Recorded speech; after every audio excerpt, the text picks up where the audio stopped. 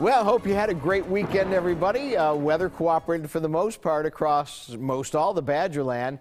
However, things are changing in a big way. Your weather headlines on this Monday. Looks like we're going to be wet in some form or another till Wednesday. We start with kind of light drizzly drops, and then eventually we'll see some heavy shower activity rolling into northeastern Wisconsin as we head toward the nighttime hours tonight and tomorrow. It'll at least be a seasonal stretch, so not one of those really cold rains, mild temperatures, and then get ready for a fine finish to this work week.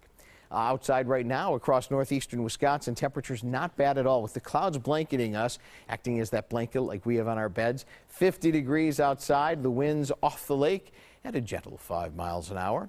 And across northeastern Wisconsin, everybody pretty similar, near 50 degrees, 48 degrees for you fine folks waking up with us in Clintonville. It's 49 in Oconto, 52 in Menominee, and along the Door Peninsula from Sturgeon Bay into Sister Bay, near 50 degrees as well. That continues right down the lake from Kewanee into Manitowoc and even down into Sheboygan. Temperatures across the north central part of the U.S., well, they continue to be mild as well. This is a good indicator of a nice surge in moisture that's coming our way. 56 right now in KC, 54 in Des Moines, just down to the south in Chicago, 57 degrees, and even up to the north in the UP, not bad. 45 degrees in Marquette.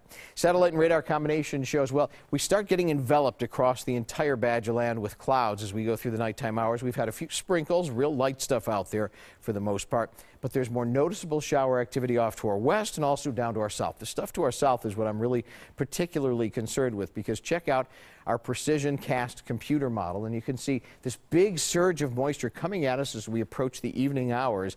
I think as we go through the nighttime hours tonight, we'll have some substantial downpours, and we could be picking up a pretty decent amount of rain in the rain gauges as we head toward the next couple of days. In fact, as we go into tomorrow afternoon, another swath of precipitation coming in our direction.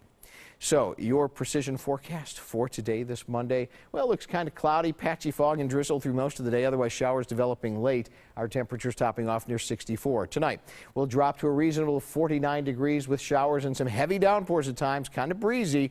Those winds out of the northeast, 10 to 15, gusty. And then tomorrow, it'll be even windier with clouds and seasonal temperatures up to near 55 degrees, but more rain and even a few cracks of thunder. Those winds could gust to near 30 miles an hour.